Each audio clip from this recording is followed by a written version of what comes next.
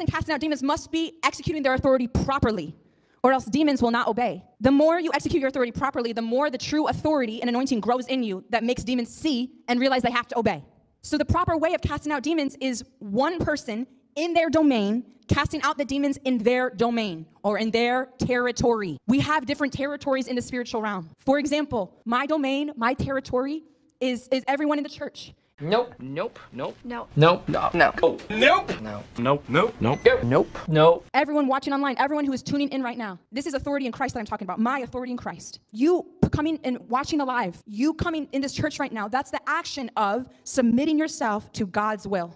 You've taken your body, your soul, your spirit, your whole spiritual life, and you've brought it to be submitted to God's will when you come to church. It's the action of saying, I want God's will to be done in my life, which means God's kingdom coming, which means healing, which means freedom, which means abundant life, which means curses broken, generational curses broken. And as we see through Peter in the Acts church, it says they would bring the sick and demon-possessed underneath his shadow, and all were being healed. So we see that this is God's main way of releasing his power, releasing his kingdom, releasing his miracles, is to come to the real church where God's kingdom is, where a servant of God is placed in authority, the authority in Christ, having a domain, and given a high level of authority to deal with even principalities. And so you come here. This is one of the reasons why you've come here, is to be free, to be healed. You're going in God's order. You're submitting your life to Christ here. When you come here, I am given the authority by God to release God's kingdom, release the anointing. I'm given that authority here. And so if you have a demon, when you come here, they're in trouble. It's game over for them because this is my domain. So I say, any demon here, you have to go. This is my territory. This is my domain in Christ. And just like a teacher in a classroom has authority over all children, she says, be quiet, and they all will be quiet. She doesn't need 15 of herself, 14 other people, to issue 14 commands to each person. It's the same way in the spiritual realm. This is how authority works. So if there are 20 demons in here, we don't need 20 people to each pray one-on-one for each person, command each demon. We need a person in authority in Christ, just as Peter was, with real authority, with real anointing, with high-level authority, to say one word. All demons must go.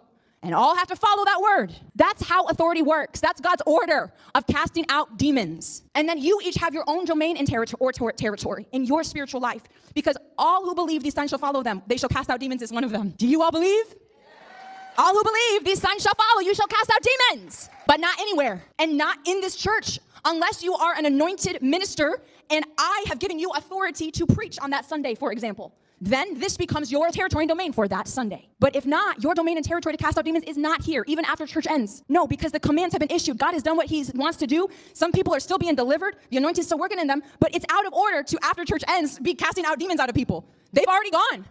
Or if there's layers, you're forcing deliverance that's supposed to happen tomorrow or the next week, layer by layer. But God's done what he wanted to do already. Your domain, it looks like this. For a lot of you, it looks like this. There's an example that came in actually yesterday. This woman, she's a spiritual daughter of mine who's in Fiji, planted online. And she just shared this testimony that she was in the grocery store yesterday. And she started talking to this woman, and this woman opened up to her, out of her free will, expressed that she wanted Jesus, freedom and healing. Then that became her territory in the spiritual realm, her domain. That's what your domain looks like throughout life, in your workplace, in your family, in the supermarket. When you start talking to somebody and you start sharing God with somebody, and in their free will, they desire prayer. That becomes your territory. Now, if two of you friends from church here are going out, and one of you starts talking to somebody just like this, and they open up and they want prayer, that's your domain. It's not you and your friend's domain together. It's not, let's both cast out demons together out of this person. We'll say it together, or you can repeat after me, and we'll say, get out, get out, get out. No, that's not how authority works. It's the one person who has that domain where that person was in a conversation and opened up to you. That's your domain, not your friend from church's domain too. Just yours. This is how it's supposed to work. We never see Jesus saying,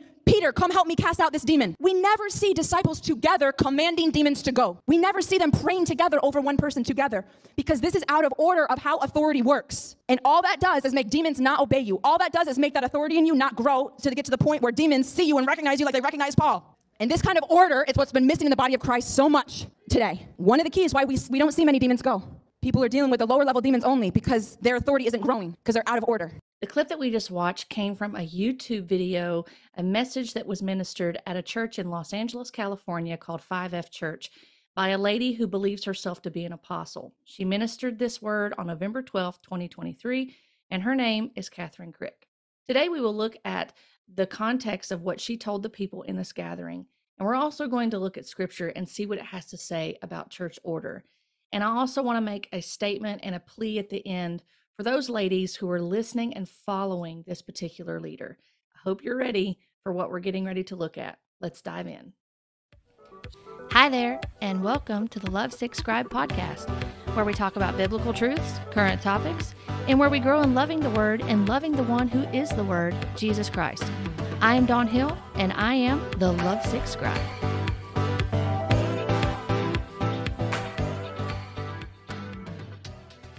Thanks for joining me today on this podcast. I appreciate you being here, and I hope that you find this helpful as we work through this message to see if this is biblical, the concerns that are here, the undertone of what is being said, and again, a plea at the end for those who are following her. Now, as I said, on November 12th, 2023, Kathryn Krick ministered this message at the church she claims to be the head of, 5F Church. She's the pastor/apostle. And when you even look on her ministry website, all you see is her. You don't see any other leadership mentioned, no other elders, no other leaders, just her. And so it's pointing all to her as being the head or the pastor/apostle of that church. As the leader of that church, she gave this message on November 12th called Order in the Church. And when I was listening to it, it led me to believe that something may have happened. I don't know, but something may have happened to incite her to give this particular message, because she's giving them instructions, as we'll see. We won't go through the whole thing. The video was about 2.5 hours long. Not all of it was all of her ministering in this capacity, but we're going to look at several clips from this video so that we can see what she said and talk a little bit about it along the way. And I would encourage you to also use biblical discernment, use your own critical thinking, and obviously the ultimate authority, go back to the Word of God, because there's some problems with what she's doing and what she's saying. So with that, we are going to look at some of these clips now and consider what she said in light of Scripture. I'm also going to share an article with you at the end from Bible.org that deals with church order and see what it has to say. And it's even going to address some of the issues I believe that we see in this video. So let's get started. Now, early on in this message, before Kathryn began to minister, and she does this quite often at her church, she has people come up and give testimonies. And so this young man came up and gave his testimony. Let's hear what he had to say. Like, I had PTSD. I was so tormented in my mind. There was suicide attempts in my family and just a lot of abuse, psychological abuse when I was a kid. And Jesus has just freed my mind through your anointed teaching. You are my spiritual mother. I take everything you say and I do it the best I can. I use all the equipping because this church is so amazing, and what Jesus is doing with you is just such a blessing. Thank you for your surrender. Thank you for your obedience. Hallelujah. Glory to God. So you can see here that the focus is on her, and she's saying, yes, praise God, praise the Lord, but really the focus is on her. Notice that this young man is saying, I got saved. I'm devoting myself to all your teachings. I do everything you say. This is very concerning, because this is not pointing back to Scripture necessarily. This is pointing back to her and the revelation that she's bringing and the authority. And you're going to see in this video that she points to that over and over again, or she's alluding to that. But this is not an uncommon thing that happens when you notice in this ministry. They really revere her, for example, and she's not exclusive to this, or this is not isolated to her, but you do see this type of behavior in the New Apostolic Reformation and in other areas. It's not just exclusive to the NAR, but you do see this. It's this culture of honor that's being perpetuated. And you'll see in other videos too that other people have done. For instance, not too long ago when it was her birthday, the service seemed to gravitate towards her quite a bit at one point, and people were coming up, and this one young man was saying that he was thankful that she had given her life for the church, seeming to allude to things that are ascribed to Christ, and those things were not corrected. And she was having people bow before her, and she was laying their hands on them and giving them a blessing, and they were just honoring her. And I will say this, I was part of quite a few services in my time in this movement with the leader that I was under, that the services got hijacked and that he was honored and revered, and videos were made to thank him for his birthday. And I think this still goes on to this day. And it may not be to that extreme of people bowing before him and him laying his hands on them and blessing them, but still this type of extreme behavior goes on, that people will prophesy over the leaders, or they'll, of course she won't allow that, because as you'll see, she believes in a certain order that focuses on her as the leader. But this type of behavior goes on, bringing gifts, honoring them during the service. And listen, I think that we should respect our leaders, and that taking a moment to appreciate what they're doing with their pastor during the appreciation month or whatever, but still, it was not this. It was to this point of elevating this person and putting them on display. So you'll see this in her ministry, that people do this, the testimonies, they're pointing to her, very little pointing to the understanding of the gospel, understanding their joy in Christ, of what he has done for them. They're focusing on her. Now, this next clip that we're going to look at, she is going to introduce the title of this message today, and you're going to hear her reference her book, The Secret of the Anointing. Let's listen to that for just a second. So today, I'm going to be teaching a message called Order in the Church. We've been doing a series on my book, The Secret of the Anointing, and we'll continue with that next week. But today, there's a prophetic message about order in the church. Amen. So 1 Corinthians 14:33, it says, "For God is not a God of disorder, but of peace, as in all the meetings of God's holy people." Another translation says, the same translation a few scriptures down says, verse 40, "But be sure that everything is done properly and in order." This is Apostle Paul speaking to a church congregation, and he's telling them God is a God of order, and when it comes to church, in the meetings, when we gather together as believers, it's important that we are also in order, because our God is a God of order, not chaos. So we also have to be in order too, and not just any order, but in God's order, like how God wants the order to be. He has order. He has a way. He has rules, principles, laws. He has a system. He has a way in which he wants his work to go forth. So preaching from your own book, let alone about the secrets of the anointing, that should be a concern. That should raise some questions, right? Because the final authority that we should have in a church gathering is Scripture. So ladies, I would encourage you need to consider that if you listen to her, or if you know people that are listening to her, I hope that this video will serve as something to bring pause, because that should not be taking place. We need to be upholding the word of God as the standard and the final authority, and the complete sufficient revelation of all that we need to know about God and all that we need to know about the anointing and other things. But as you'll see, like I said, sad to say, this is not going to be the focus. Scripture's not the focus. It's what her revelation is and what her thoughts are on the matter. Now, I want you to notice something else too in this clip that I just showed you, where she stopped in 1 Corinthians 14:33, because she didn't read the entire verse. And there's a reason for that. So she started to read the second half of 14:33, and then she stopped. And then she went on to verse 40. Let's see what Scripture says, what she failed or decided to omit from what she was teaching the congregation. "For God is not a God of confusion, but of peace." But that verse goes on to say, "As in all the churches of the saints," verse 34, "the women should keep silent in the churches, for they are not permitted to speak, but should be in submission, as the law also says." Verse 35, "If there is anything they desire to learn, let them ask their husbands at home, for it is shameful for a woman to speak in church," which he's talking about the corporate gathering of the church in this context. Verse 36, "Or was it from you that the word of God came, or are you the only ones it has reached? If anyone thinks that he is a prophet or spiritual, he should acknowledge that the things I am writing to you are a command of the Lord. If anyone does not recognize this, he is not recognized. So my brothers, earnestly desire to prophesy, and do not forbid speaking in tongues, but all things should be done decently and in order." So the context matters there of what she's talking about. She's going to use this to promote it forward and push it forward, of the things that she's getting ready to tell these people. That God has a way of doing things, that he wants to heal and do deliverance, and so he has an order in doing things. She tells the people also that they can't have their own agenda. And she goes on to tell them, quote, "Your behavior is connected to God's ability to move and to touch people." So I think that the argument can be made here that there is the sovereignty of God that's being called into question here, whether that's intentional or unintentional.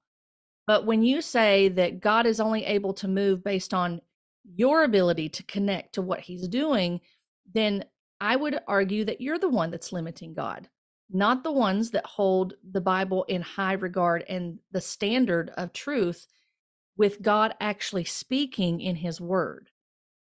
Just something to think about. And this argument she continues on with, of even saying that the more united we are, the more God can move. So again, there's some partial truth to this, but at the same time, little convoluted, and also calling into question, I believe, the sovereignty of God, that he is dependent upon us and being united because his hands are tied, essentially. If we don't get our act together, then he just can't do what he wants to do because he's given us domain. And this goes back, as I've said before, this goes back to Word of Faith teaching that is tied in. There's multiple streams that are running into the New Apostolic Reformation that are attributing to a lot of these errant and false teachings that are going on that are causing more problems than they are really true unity in Christ. Now, in this next clip we're going to look at, she talks about apostles and what they do to put things in order. I distinctly remember hearing stuff like this under the leader I was under. So again, she's going to say some things that some of you are going to recognize as New Apostolic Reformation teaching, but let's see what she has to say about apostles and what she tells the people here concerning herself. So as Paul was speaking to this church, the church in Corinth, as he was speaking to them, this is how the order in the church should be. I'm going to be speaking as an apostle to you today of how the order should be. This is so important. If it's in the word, if Paul's speaking this to the church, then it's important to be spoken now. And a rhema word now. Rhema means present tense, word of God spoken. And we are in the end time revival now. Hallelujah. So we are in that season right now of transformation of the church. That's the season we're in. Beautifying. So there needs to be change in the church. There needs to be change in terms of the order in the church. And a big role of an apostle is to make sure that the foundation of the body of Christ, of the church, is how it should be. Apostles are the first ones sent out. They have this special grace of pioneering, meaning like, I know how this foundation needs to be laid, how God wants it to be laid. They have that grace. And they have that grace to see what's out of order. And they have that grace and responsibility to get it in order. That's a big job of the apostle. And this is what Paul was doing as an apostle, bringing correction, making there to be order where there was disorder in the church, making the foundation to be how it should be, getting it back into place. Amen? So this is what's happening now. This is a big reason why we haven't seen good order, how it's godly order in the church by and large, is because apostles have been missing by and large. So there's not that grace to see, this is out of whack. This is not how God wants ministry to be done, for example, the church to be conducted. So there's not that grace without the apostles. So she is coming as Paul did. She is making herself to be an apostle of Christ, it sounds like, a big A apostle. And I don't think that you can skirt around that, of her saying that, because she believes herself to be an apostle. In fact, she believes that her church that she established is where the power is found. And she alludes to this, and she says this, instructing them that, they need to bring the people where the power of God is found. And unfortunately, she says most of the church is just not operating in this power. That's why demons aren't cast out on a routine basis, that people aren't healed on a routine basis, that they're just not hearing the power of God or seeing the power of God. And if I could be so bold to say this to you, and I don't say this lightly, the things that you're going to hear today, and you've already heard, there's language in here and behavior that is leading to cult-like beliefs. That is the formation of a cult. When you're putting a leader up on a pedestal, you're revering them, you're exalting them, you're looking to them to guidance. She's going to say in this service that in church order, she is the one to do all the things. And she said that in the introduction in how to effectively cast out demons, that she is the one. There's not 15 that are needed of her, like a school teacher in a room, which I find that very interesting that she's using that analogy, and she uses that analogy of children several times in this service when she's ministering to these people. And it seems very denigrating, frankly, that it's almost like she's looking down on them, and that she's a school marm or a school teacher, and she's telling them what to do and having to keep them in line and having to babysit them. I mean, there's certain things that she says throughout here that when I was listening to it, I thought, well, this is really sad. First of all, that we're going to address the biggest thing, because what's ironic is that she's out of order by what she's doing in the leadership role that she has taken over this church. That's the irony of all of this, but I'm jumping the gun a little bit. But nevertheless, she is promoting this elevation of herself in false humility, while telling the people and using this example, well, there's not 15 of me that are needed to cast out demons. Basically, she's telling them, you all don't need to be doing this. It's all focused on me and what I'm doing. I'm the one that's on the spotlight here. I'm the one that has the domain and the authority to cast out demons. You don't. Go to the grocery store and go to your workplace and do that, but let me have the spotlight. I don't know the heart intentions that she has. I don't know her motives, but I can, and you can, judge the fruit. We are to inspect and judge fruit. We are told that in Scripture. So the fruit of this is showing self-exaltation. It's showing propping one up as the sole leader, as the one that has all the authority, has the domain over demons there. And again, I don't know if something's happened in this service that she's trying to bring order to this, but my assumption would be that something has happened in this service and she's wanting to rein it back in to where the focus is on her. But she said to these people that she has domain over those that come online, that come to the church. So her domain is the church. Now, whether she meant the church she believes she established there, and again, we get into semantics with who is the church, and who is the head of the church. And we're going to talk about that in the article that we look at in a little bit. But she makes a point in that original clip that you heard, that first clip, of saying those that come online and watch her, or those that come in the church, they are submitting to her authority, that she has domain over them to cast demons out of them and do different things. Well, what happens when people are just coming on to watch, that they don't believe that she's their pastor or their spiritual mother, but they're just coming on to watch and they attend a different church? Is she not usurping someone else's domain? And then she's telling people, you don't go out and two of you don't cast out demons. I would encourage you to go look at the gospel and see even the instructions that Jesus gave his disciples when he sent them out 2 by 2. And she's trying to make it all on one person, and then saying, well, your domain, when you go out, just one of you of the two should cast out the demon because you're taking territory or you're taking authority over that person. I mean, the things that she's saying, there's no scripture to back this up. If anything, the scripture, it rejects what she's saying, but yet she's not providing any scripture to back up what she's saying. But she's telling these people, well, your domain's in the grocery store. Well, what if someone else goes in the grocery store and they believe they can cast out demons? Are you not usurping their domain? Do you see how this teaching that she's doing is not lining up with scripture, and it's not logical? She's making this up. She's making up this doctrine.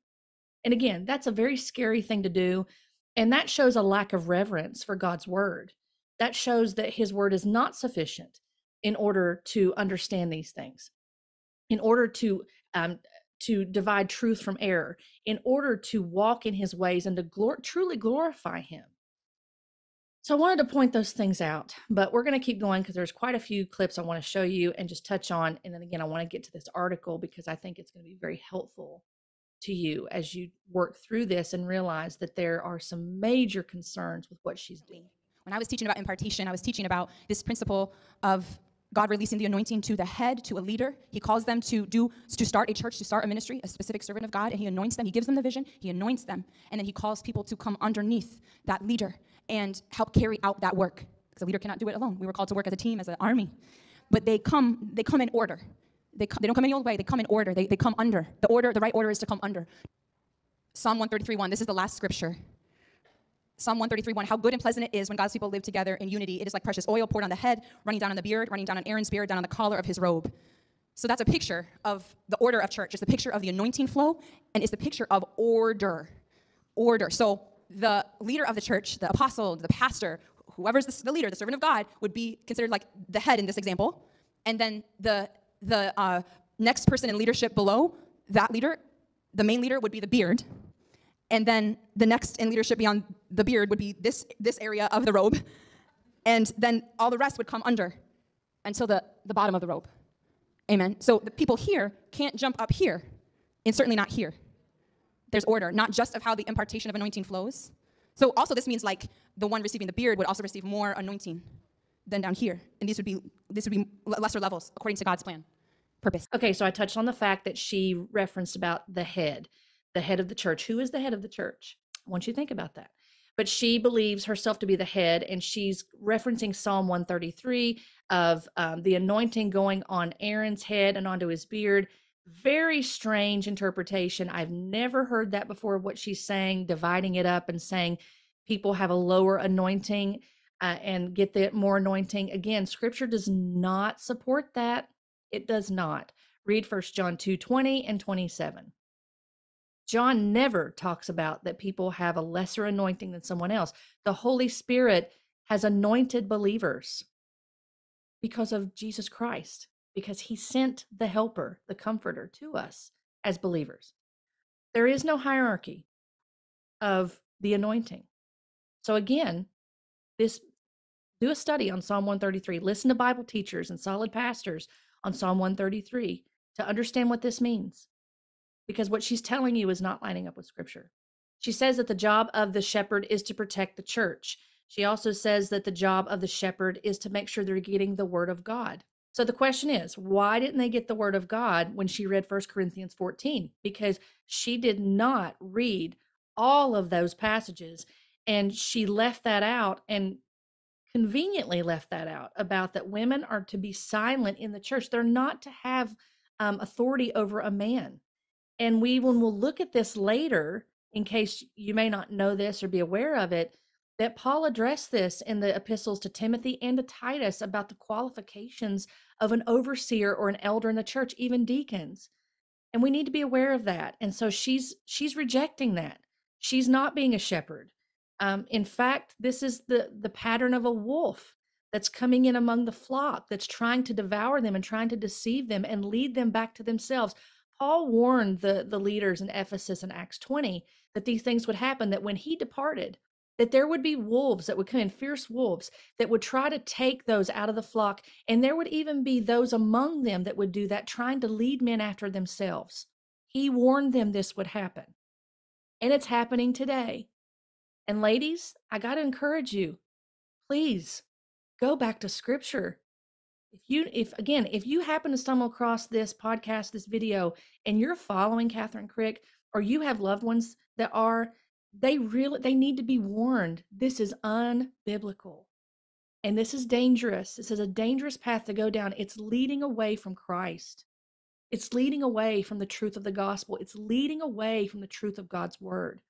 She says that we are to respect the order, that no one can get up and say, "Thus says the Lord." Now, when she's talking about this, she's telling them that you are not allowed to get up in her church, in her gathering, and to say, "I have a word from the Lord and I need the microphone."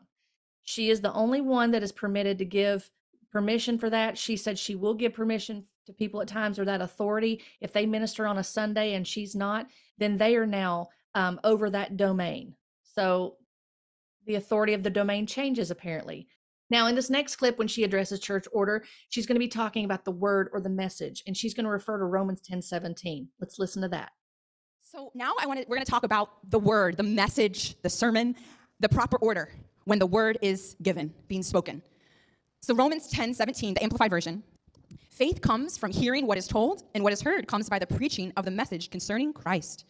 This, the NKJV is a version maybe most of you are familiar with. It says, then faith comes by hearing, and hearing by the word of God.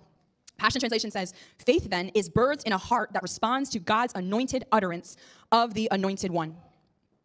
So faith is essential to everything. Faith is essential to growing in your relationship with God. Faith is essential to receiving miracles. Faith is essential to do what God has called you to do on this earth. It is all rooted in faith. And the word of God says where faith comes from. One of the biggest ways that faith comes is when you hear the anointed utterance of the word. When you hear the word spoken. Or those who are deaf, if they're reading, that can be another meaning of hear. Those who hear the word, they will receive faith. Okay, red flag on the field. Because I've noticed this too when I've listened to her messages. She frequently reads from the Passion Translation. Huge red flag. The Passion Translation is not a translation. It is not even a paraphrase. If you listen to some of the things such as Mike Winger, who has done an excellent job looking at this, he did a Passion Project. He did a few videos prior to this, extensively looking at the Passion Translation. In fact, it was Mike Winger's work that helped me to understand the error that I was in as I was being considered for writing Bible studies for the Passion Translation by his publishers. And so, thank the Lord, none of that came to fruition. the contact fell through with that, and I was never part of that project, but I was being considered. But it was his work that helped me to understand and realize there are major concerns with the Passion Translation. So I would advise you and suggest, please do not read the Passion Translation, because it will confuse you, and it is not an actual translation. And if anything, Brian Simmons has propped himself up almost like a Joseph Smith in a way, and that he's got a revelation that Jesus came to him and breathed on him to get the translation. I've talked about that in another podcast. If you're interested, I have that on my episodes. But we'll get back to Kathryn Krick right now. But again, please do not read the Passion Translation. Now, Romans 10, when she's, just listen to what she's saying about this, but Romans 10, the context of Romans 10, again, just for time's sake, but read it. Read Romans 10 in context. Many of us have heard Romans 10:17 out of context, in a word of faith context, that faith comes by hearing, and hearing through the word of Christ, and you got to speak the word out, and that's how your faith is built. But Romans 10 is talking about the proclamation of the gospel, and that faith comes through hearing the word of Christ, through the proclamation of the gospel, of proclaiming salvation. And the pastor, when he preaches salvation, through the written word of God, that is rhema, that is the spoken word of God. This is not extra biblical revelation we're talking about. This has already been revealed through God's Son, Jesus Christ. So that's good news. It's good news to us. That's what it's talking about. But again, this is lost. It's lost in what she's saying to these people, and that's really sad. Now, this next clip, she's going to be referencing church order as far as preaching the word. Let's have a moment to listen to this. She's going to reference a passage in Ephesians for this. Have a listen. So how important is the preached word of God? So important. So important. Woo. I'm getting more pumped to preach as I think about this, as I speak about this. Ooh, this is powerful. Hallelujah. And so when the word of God is being spoken like it is right now, this means that every single person here should have their focus on one thing: hearing the word of God. Nothing else. Nothing else. Hearing. You don't want to miss a thing. You want to hear every single word spoken. You don't want to miss out on an ounce of faith that you will receive from this. And this word of God that's coming forth, this is how you are equipped, as it says in Ephesians 4, that 4:11, that the fivefold ministry was given to the body of Christ to equip the believers, to bring them to maturity, to equip them for works of service. So also as you're here, not only is your faith growing, so that all these things can happen, miracles can take place in your life, you get closer to God, you can hear from God, but also you're being equipped. Now, she talks about distractions, and throughout the remainder of this sermon that she ministers, she's going to talk about distractions, which is, it's really interesting what she says. Again, it makes me think something's happened, because she starts saying, don't be a distraction to people. You know, don't just shout amen and hallelujah at certain times, or shout in tongues when it's inappropriate, because that's out of order. But then there's times that you should do that, such as when she's preaching, you should say amen. So she wants the applause, and she wants the accolades, and she wants the acknowledgement of what she's saying is correct, and that they're agreeing with it, but she wants it on her terms. She's telling them, you know, if you don't go up and down, and if you need to go to the bathroom, it's okay, that happens, but try to go to the bathroom before service, so that way you're not distracting people. Or if you have something on your body that makes a lot of noise, take it off, so that way it's not distracting. Maybe you're wearing something on your body that's really loud when you move around. Maybe take that off. Simple things, you know, that could be you turn your phone on silent. Make it a practice. And you should take this seriously, like, lives are going to be changed today by this word. Mine and everyone else. So this is going to look like being quiet, very quiet most of the time, and not moving around, you know, during the word. But also, during the word, there can be a time to be loud, and it's a good thing, like saying amen.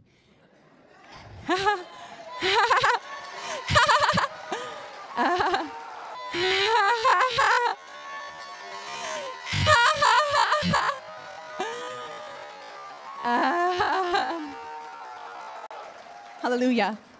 And sometimes even you feel in your heart fire from the word. I mean, the amen is bursting out of you more than your mouth. So you got to stand up. You got to clap for the word of God. Not any person, but the word of God and God's truth. You know? And so we have this happen sometimes at church. Sometimes there's moments that we see some people are standing up, clapping for a moment. That's good. That's not a distraction. That's actually good. But that's in the right time. That's in order. That's being led by the Holy Spirit. Distracting for them or distracting for her? Drawing attention away from her or drawing attention away from the word is the question I would have with that. And you'll notice that she's talking about the anointing here, and she tells the people as she goes on that the more engaged you are and the more hungry you are, that the more anointing that you're going to get. That the level of the anointing you receive depends on your response. And she used the example of Jesus, how when Jesus was in a specific place that they didn't receive the anointing, they didn't receive healing, and they didn't receive deliverance because they rejected him and they didn't want to listen to him. Whereas when he went into other places, the anointing was more available. So she's going to use that passage about Jesus to equate to her church service and to her teaching of church order. And to tell the people, again, no scripture to back this up, that the more engaged you are and the hungrier you are, the more anointing you receive. There's no biblical passage that says that. Why is there such an emphasis and a focus on you operating in power and the anointing? The anointing is to help conform you to the image of Christ and to help you be led by the Spirit of God, to understand scripture, to be sanctified. And the scripture helps us to understand that in our obedience to Christ, because we have been justified by Christ himself, we are continuing on into sanctification.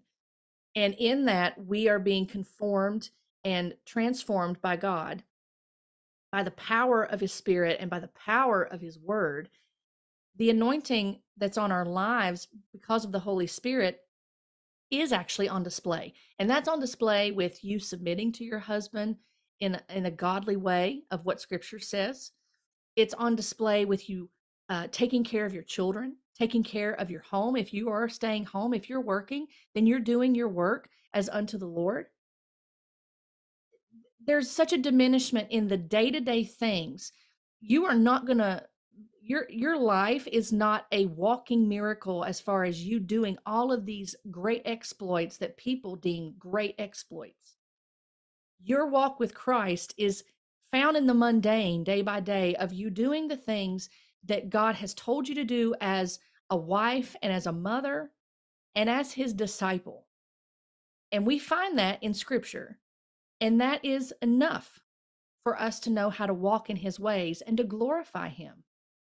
So when people are doing this, it's really sad because the anointing will be automatically thought miracle signs and wonders. And if you're not having these things and you're not hearing the voice of God for yourself and you're not able to attest to all of these manifestations, then you really don't have the anointing. And that's not found in scripture. That is not found in scripture.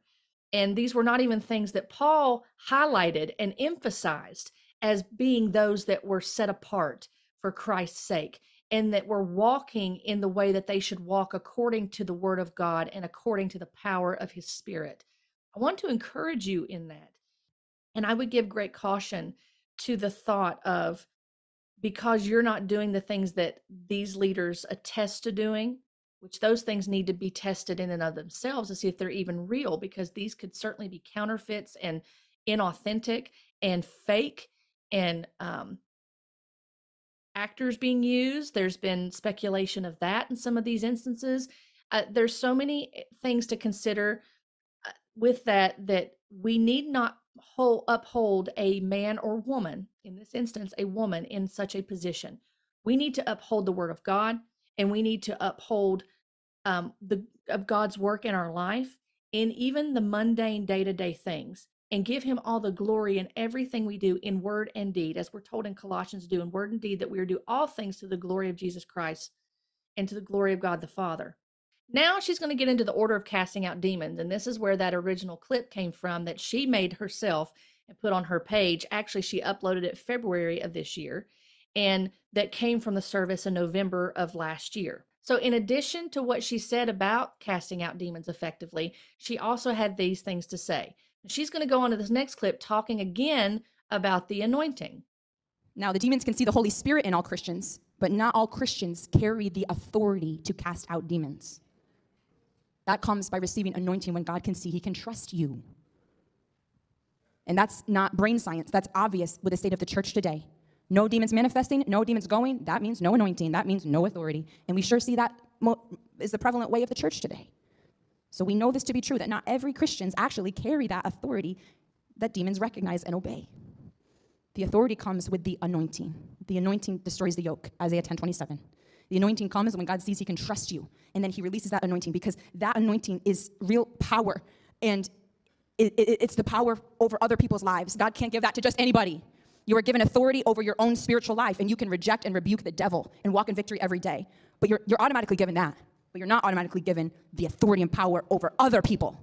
You have to earn God's trust. You have to pay the price, the cost of the anointing. She Amen. mentions Ephesians 6 and about the rank of demons. Again, many of us have heard this type of talk before, this teaching about the rank of demons and principalities, powers, rulers over this present darkness, spiritual hosts of wickedness in heavenly places. Some of us were taught that this was the fivefold antithesis to the fivefold ministry. That's what I was taught in demonology.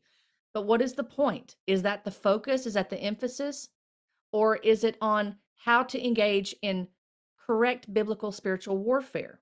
And who is the one that's emphasized and spotlighted in spiritual warfare? It's not us, it's Christ. Now, in this teaching in Ephesians 6, when she does this about the higher ranking demons, and again, I'm familiar with this, she says that the apostles are the higher ranking in authority, and that's why they can cast out territorial spirits. Naranese. This is Naranese. I've used that term before, but this is Naranese talk. So if you're familiar with this. If you've been in this movement and you've heard this teaching, is that the apostles are viewed as the higher ranking, and that they are the ones that are able to go after territorial spirits. C. Peter Wagner wrote books on this, about territorial spirits, about spiritual warfare, about apostles and their rank in the spirit, about how they can overcome these spirits. I was engaged in this practice for years in intercessory prayer about trying to overcome the ranking spirit in our region and in other areas of the world. These are dangerous practices that are engaged, and they're unbiblical. We're not told to do these things. We're not told that to overcome these things, and apostles will believe they can go into territories and to overcome certain spirits and things. The focus is to be on Christ, not the sovereignty of Satan. I wear that term out a lot, but I'm going to stick to my guns on that, because in the deliverance ministry, that's the focus. Satan's sovereign. God is apparently off somewhere, and that he's given us domain, but we've lost our domain because of Satan, and Satan is sovereign over everything. Now, these leaders would not say that, but their teachings are supporting that. And Satan is not sovereign. God is sovereign. God is even sovereign over Satan and what he's able to do. He is limited in what he can do. He has to ask permission to do things. Now, what I also found interesting that she mentioned in the very first clip I played was that she says that demons recognize order and authority. And so if you're trying to cast demons out in the service, like she's saying, and you're doing it after the service is over, after she's already been given the authority and she's cast out all the demons that are going to leave, and that you're forcing deliverance if you try to cast demons out after the fact. But she tells these people that demons will go when they exercise their authority in order.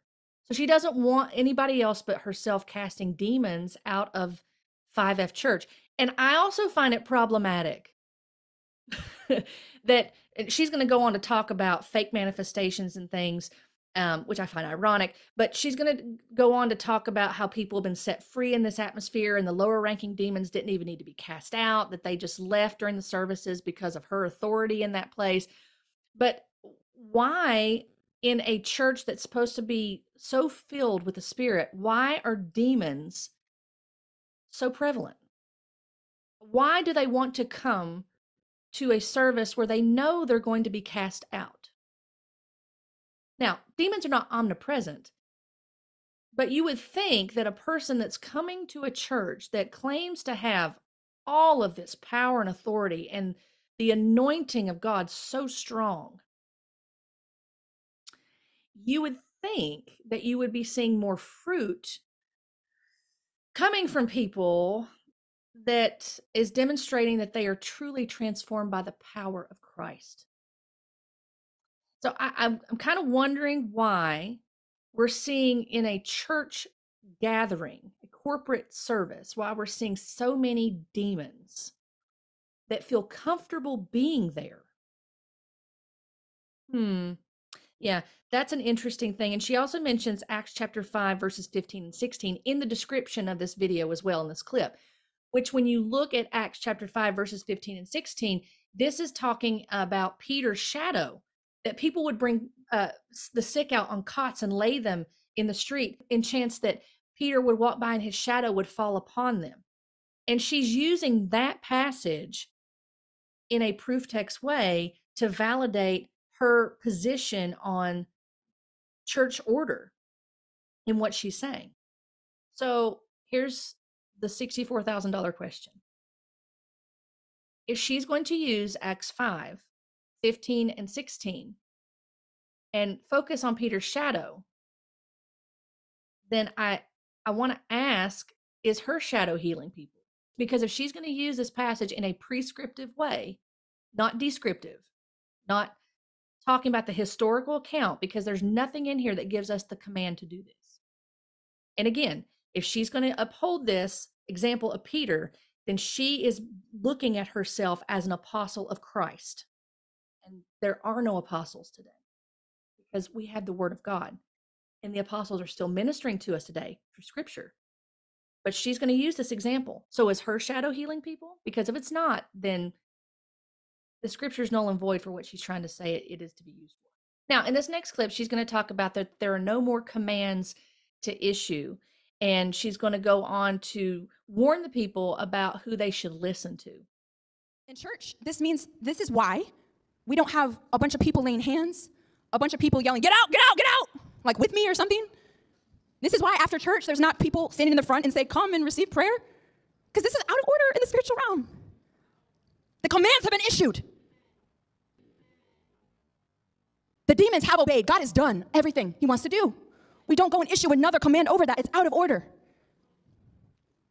And it doesn't do anything in the spiritual realm except for bring disorder. As I've ministered, the only time I've seen people with demons have to be held back from me because it really looked like they were really strong and going to like attack me through a man, for example. The only time I've seen that happen, and the only time I've seen demons try to hurt someone, like literally bring physical harm to someone because they possess their body and got a little hurt. Not bad, but a little hurt. The only time I've seen that is when there was not this unity and order. Like maybe someone who had invited me to minister didn't respect this certain order. Now, I would agree with her. I think you need to be careful who you listen to. Nobody is above correction. Nobody is above examination, including myself. All of us are to be examined when we're saying something and we're claiming that it's what Scripture says, or that certainly if someone is claiming that they're getting extra biblical revelation and they're saying, thus says the Lord. Because when you say, thus says the Lord, then you're automatically assigning authority to it, stamped by God, approved by God, and on par with Scripture. So when she says that they need to be careful who they listen to, I would agree with her on that. You need to be careful who you listen to. And you need to be careful of what she's saying and teaching. She also tells them regarding prophecy, she briefly touches on this, to follow the order of prophecy, and that they are not to give directional words to people. Again, it seems like she's the only one that's allowed to do that. But they can certainly edify and exhort one another. They can encourage one another, but they are not to give directional words within her domain. And she says when they know the order, then they will recognize when something is out of order. There's a lot of irony, again, in what she's saying. And I sad to say that there's a lot of dependency on biblical illiteracy in this. If there were people that were reading Scripture there and they were reading it in context, they would be leaving by the droves. They would be leaving because of what's taking place there. And I pray that she comes to repentance and that those that are following her repent and turn from this. Because what she's doing is she's flagrantly disobeying Scripture and what she's doing and what she's telling these people, and she's leading them away from Christ. And when she's telling them that when they recognize the proper order, then they will recognize disorder, it almost seems as if that she's directing them to her, that she will know the proper order of things, that she doesn't need them to use their discernment or their warnings or their anything that they say from the Lord. she will get that, and she will be the one that will understand and discern properly what is truth and what is error. Again, leaders are not established within the body of Christ when they lead to operate this way. There are checks and balances that are put into place. And again, the concern, there's nothing on her website of the ministry to say there are elders. Where are the elders here? Where are other leaders that hold this woman accountable? And I know that there are people that are going to say, well, what about the fact of the qualifications? We'll get there, but I'm just talking in theory. There's nothing there that is showing that she's being accountable to anyone within this church that's viewed as someone with eldership and with understanding. That's a huge red flag. Now, in the next area of church order, she goes on to talk about ministry and prayer time. And again, she wants to instruct the people about how they're to conduct themselves. When she's praying over people and she's being quiet, they need to be quiet. That when an usher is standing there or somebody, when she's praying over someone or prophesying over them or whatever, that they don't need to amen her every single time that she's talking. Kid you not. This is what was said. So she puts these parameters up, but then she'll say, but then if I say something again, if I say something that requires an amen, then you can say that. Now, during the ministry and prayer time, she said there are 2 requirements that they need to do, or 2 things that they need to do during this time in her gatherings. The first thing is that they need to position themselves to receive. They need to be quiet and position themselves to receive. The second is to have the fear of God. And she references Acts chapter 2, verse 43. Again, you can read that in context, but she uses that in order to validate the call to have the fear of God and what she views as the fear of God. And she tells them at the same time, if they're going to shout, do it genuinely. If you're going to shout powerfully, then be genuine about it. Don't do it just to draw attention to yourself. Again, it's very confusing, because if someone does claim, let's say someone claims that they're saying it in a way that the Holy Spirit's inspiring them, but she views it as being out of order. Who's right? She's going to defer to herself, because she views that she's the only one that's hearing clearly from God, and that she's the one that's going to tell them you're out of order, when they're saying, but I felt like the Holy Spirit was telling me to do that. And lastly, she tells them about the order for spiritual insight.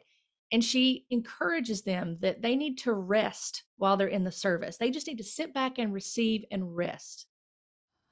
Thank you, Lord. And lastly, I want to mention this last order. The order for spiritual insight being given will come from the leader. The same principle of the oil coming on Aaron's head, down his beard, on the rest of the body. That's the same way spiritual insight, direction will come forth. So you sitting here, you do not need to worry. All you need to do is sit, rest, and receive. In terms of dangers in the spiritual realm to the church or something, in terms of wolves or something like that, you don't need to be on guard and be an undercover spy or something spiritually, and just rest and receive. Because when it comes to insight, when it comes to direction, when it comes to, this is a way the enemy's trying to come and bring division in the church or something, or this person's dangerous, or God will reveal that to me and lead me of what to do. She tells them to rest while they're in the service, and that they just need to sit and receive. They don't need to be thinking about, this person's out of order, or this person's a danger, or having to use discernment. And I gotta say, it's almost as if she's telling them, just shut off your critical thinking. Let me do the thinking for you. I'll be the one to determine. God will tell me if there's someone that's a danger or anything. Well, Kathryn, I gotta say, and to those that would listen to her, you need to question that teaching right there, because there are wolves that are creeping in to the flock, and they are trying to devour people. They are trying to lead people after themselves, as I told you earlier. They're trying to lead people astray. You're not to shut off your critical thinking.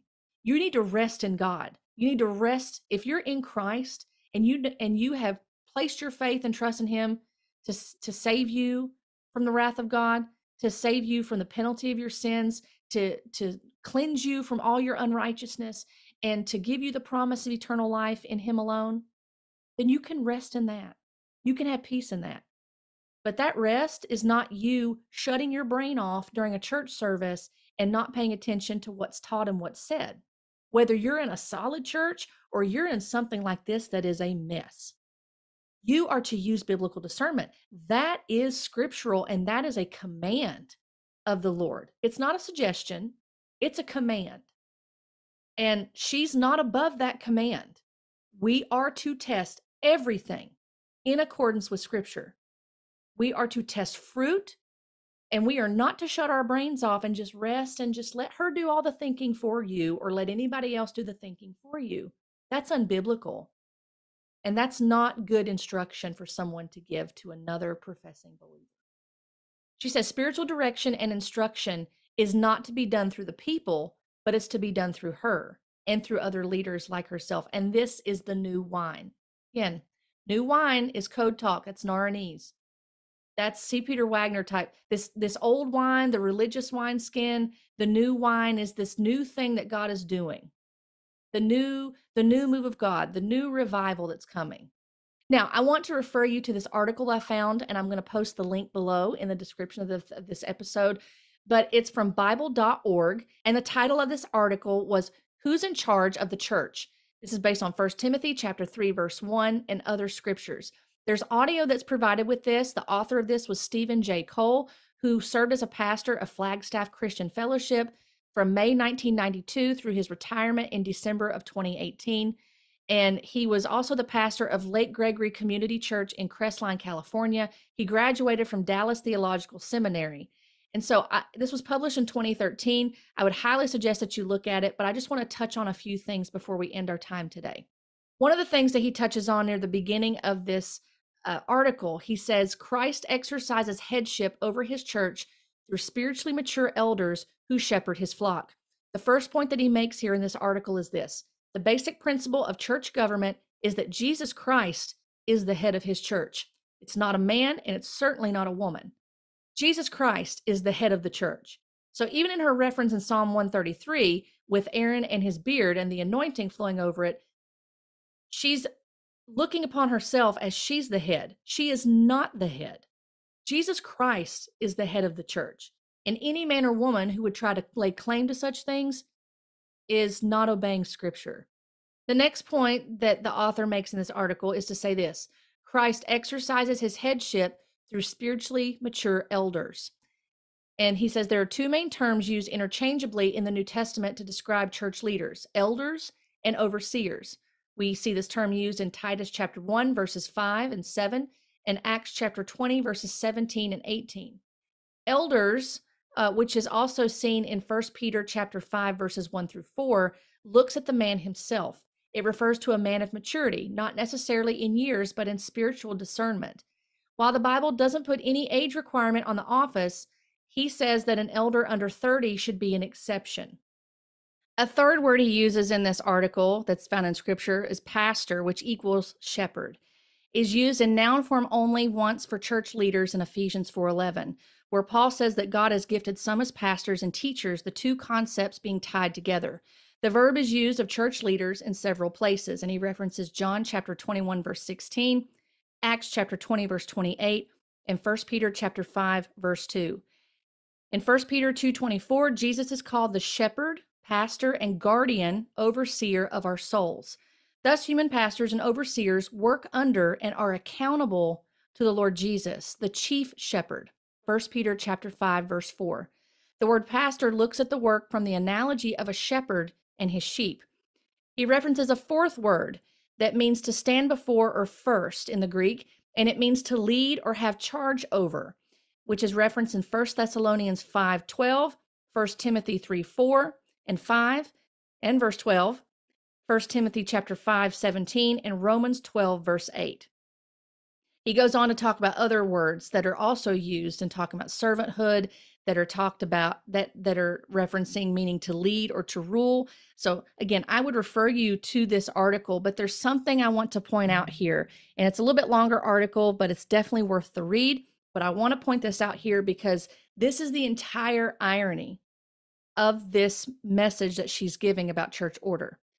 And I dare say it's the reason why she avoided reading 1 Corinthians 14:34 and reading the second part in context with it in 14:33.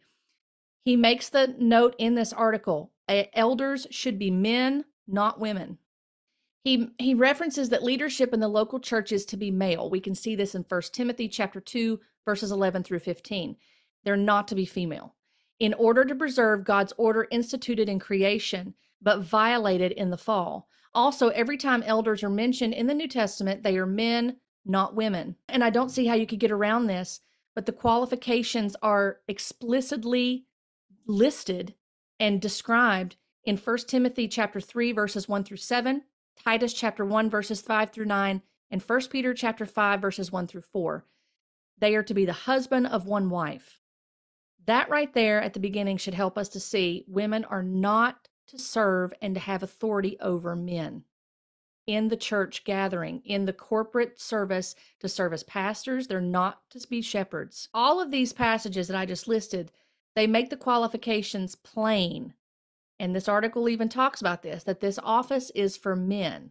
Again, the husband of one wife. So this means that the elder who is supported as the teaching pastor, 1 Timothy 5:17, must be a man. So women may serve on the local church staff as teachers of women, and we see this in Titus chapter 2, verse 2, but women are not to have authority over men. And if we're going to ignore scripture on that, and when we go to a corporate church gathering and we say that we're submitted to the authority of a woman as she's standing in a pulpit and ministering the word of God to men and women, and she's telling them, Kathryn Krick is telling these people, I have authority in this place. If you're watching online, you're submitting to my authority. She's violating scripture. She's disobeying scripture. And not only that, she conveniently left out that passage when she read 1 Corinthians 14. And essentially, she deceived the people that she was teaching, the very people that she claims to shepherd. She was deceiving them. She was denying them the full counsel of the word of God. And ladies, that's not okay. That's very dangerous. And she's going to be held accountable for that, just as we all are accountable for our actions. And so, again, I'm going to refer you to this article. I'll have the link to it. I think it's a really good read. And sometimes we want to avoid things. I know that when I was coming out of this movement, that I wanted to avoid talking about standing in a corporate gathering with men and women.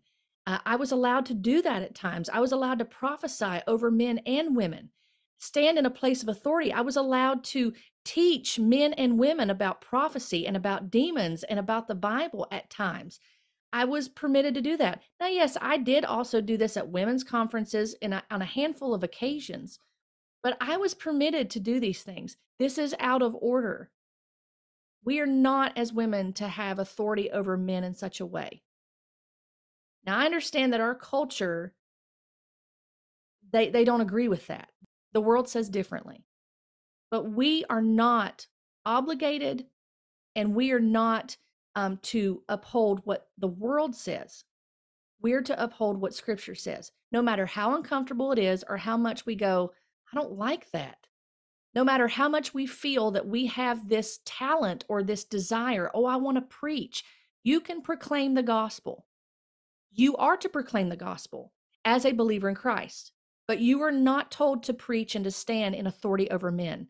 I've repented of that personally. I would never, ever do that ever again. So I'm sitting here as a woman with a podcast to women, trying to help you understand that there is proper order. And I understand that I was in violation of that order for many years when I did the things that I did. And the conduct and attitude that I had, it was very prideful and arrogant. And now being part of a local church where there are a plurality of elders, and there is a man who is a pastor considered the elder that oversees and that he teaches the word of God, and that there is proper order that is desired in that local body. That brings so much more comfort and freedom in knowing that I don't have all this pressure that I'm supposed to perform and to do these different things, and I'm supposed to have this authority that I walk in, and that is that and instead of recognizing that I'm under authority, that I'm under the headship of Christ, of his authority, I'm under the authority of my husband who wants to honor God and glorify Christ. It changes things to where there is actual freedom in Christ and there's protection. God has established boundaries for a reason in his word. It is not to demean or diminish our value as women, but he has established boundaries for a reason. And she has overstepped those boundaries in many things that she has done. But this in itself, this is, again, the irony. She's out of order by what she's saying. She's out of order. And this leads me to this, and I appreciate you listening for this entire episode and with all the clips that I put in, because I want to show you the things that she's saying. If you listen to Kathryn Krick, and even if Kathryn would listen to this, and some of the leaders in this movement, they don't want to heed the warnings because they view it as a Pharisee and a religious spirit. But I'm coming as someone who was part of this movement, who engaged in some of these practices, who is repentant and has been broken before God on these matters. Repent, turn from these ways, go back to the word of God, back to scripture rightly understood, honor Christ. Don't despise what he has established in his word and the boundaries that God himself has established and the order that he has established. He has made things the way he has designed them in his sovereignty. And when we are obedient to him, then we're honoring Christ. We don't want to be rebellious women that are looking at things and saying, well, I'm going to do what the world says to do. I'm going to follow their standard and I'm going to do things my way. And I'm going to ignore passages in scripture and I'm not going to reconcile them with my disobedience, but I'm going to ignore them when it says that a pastor, an overseer of the church is to be the husband of one wife.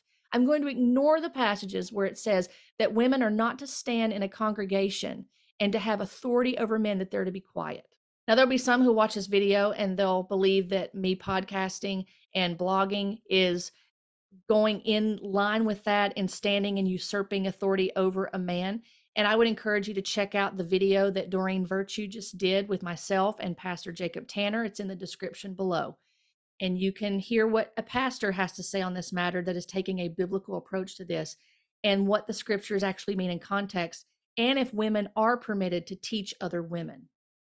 My concern as someone who was in this movement and engaged in some of these practices in corporate gatherings and was permitted to have authority over men and has recognized that this was sin and error against God and it was disobedient to his very word and turning from those ways. I want to warn Kathryn and I want to warn those who would listen to her. Please, I'm pleading with you. Go back to the word of God. My concern is for you. It's concern for her, for your soul. It is concern for honoring God and truly glorifying Christ and truly upholding the order in the church. So I hope that you found this video helpful. And I hope that you'll read this article and ultimately go back to the final authority, which is scripture, rightly understood. And please take a look at some of these verses. Don't ignore them and don't avoid them because it's uncomfortable. You need to look at all the counsel of God and understand that we are to obey it. No matter how uncomfortable it makes us or how much we disagree, God did not ask our opinion on what his word says and the final authority of it. So thank you for tuning in, and I look forward to being with you again as we cover another topic. And until that time, be blessed today by the truth of God's word.